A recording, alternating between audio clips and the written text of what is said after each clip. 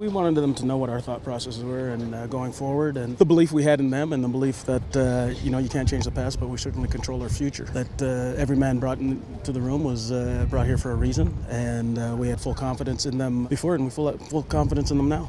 I'm excited for Coach Dyce's opportunity. Ever since I've been here, he's been a great coach, and I think he probably didn't necessarily want it to come about this way. Well, I know he didn't, but I know he'll make the most of it. You don't know the situation that you're going to become a head coach. This isn't the one that I had planned, and so I can't say that was the exact one that I had worked on. Right now, the most important thing is for this team to get a win. Obviously, we all know how big the Labor Day Classic is, and I've been on both sides of it. Right now, I'm just focusing on as any other game. It doesn't make a difference that it's the Winnipeg Blue Bombers. We're just focused in on getting a win this weekend. We still have some of the same philosophies as before, but obviously it's going to be him alone now. So, I'm excited to see what it'll be like this week. I have a pretty good relationship with Coach Dyce, a lot of respect for him as a person and as a coach.